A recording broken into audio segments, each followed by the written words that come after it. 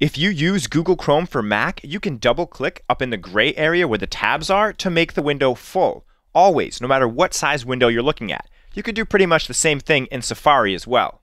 Hi everyone, this is Anson from AnsonAlex.com, and in this video, I'm going to show you my top 5 keyboard shortcuts for Mac that I think you should be using every single day.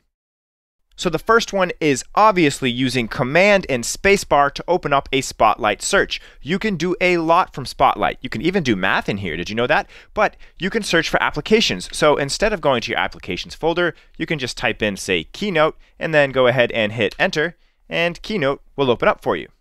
Now at the same time, we can also search for documents. So I happen to know I have some files that have Google Trends in the name because I recently did a tutorial on Google Trends. So if I search Google Trends, you'll notice that they pop up there as well. So I don't really use the folders on my computer. I do to store things, and I don't even know why, because when I go to find them, I often just use Spotlight. So that is my #1 keyboard shortcut, is you don't have to go and click up here in the top right corner to the magnifying glass. You can just hit Command and Spacebar and jump right into Spotlight search.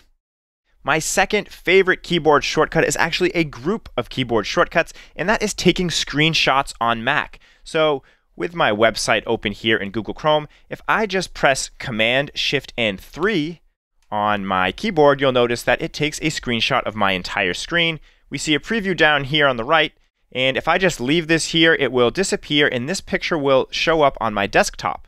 Now at the same time, I could click on this preview, and it opens up and kind of gives me a little window here where I could do some markup if I wanted to. But to do anything more robust, I would go over here to this share icon and open it up in preview so I could do a little bit more. But you can mark this up right here, and then you could share it, say like email or through messages. So that's taking a screenshot of your entire screen. However, you can take a screenshot of a portion of your screen by doing Command, Shift, and 4. You'll notice that you get some crosshairs, and then you can select the part of the page that you would like to take a screenshot of.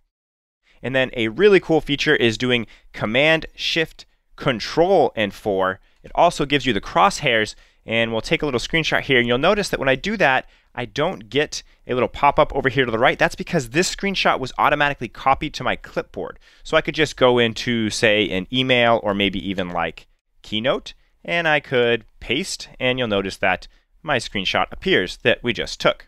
If you want to learn more about taking screenshots on Mac, I have a full tutorial on every single way to take a screenshot. I'll put it in the description of this video here on YouTube, so don't forget to check that out. Now my third favorite keyboard shortcut in Mac is actually just using Spacebar.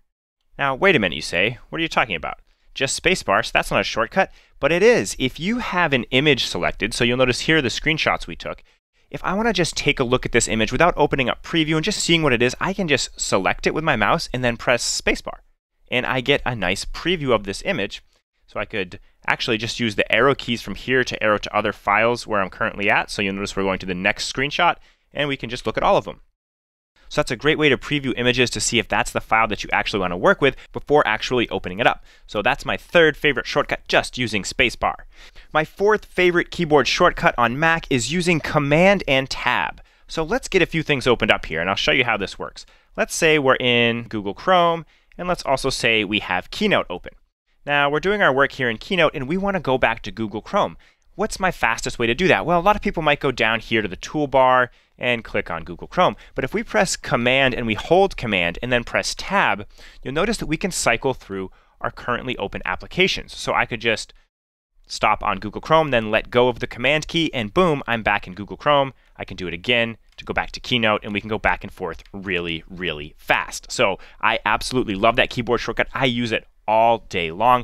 Now my fifth favorite keyboard shortcut is actually related to using Command and Tab, and that is using Command and M to minimize an application. So right now I'm in Keynote. If I press Command and M, you'll notice that that application is now minimized.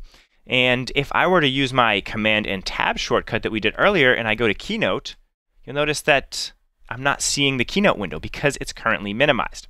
So alongside doing Command and M to minimize, you can also use the Command and Tab shortcut and land on the application that you would like to now maximize. With the Command key still pressed, you're going to press the Option key and hold the Option key and then let go of the Command key. And voila, our minimized window has now returned. So we could start using Command Tab to go back and forth real fast between Keynote and Chrome. No, I'm just kidding, but this is really useful. I've always used Command M to minimize, but then I would always use the mouse and go down here to the toolbar and click to open it back up. But like I said, I can Command and Tab back to Keynote, press Option, let go of Command, and there you go, Keynote is open again. So these are my top 5 keyboard shortcuts that I recommend you use every day if you're a heavy Mac user. I hope you found this video helpful. If you did, I would really appreciate a thumbs up here on YouTube. And if you want to see more technology tips and tutorials, don't forget to subscribe to my YouTube channel. That's all I have for you for now. This is Anson from AnsonAlex.com.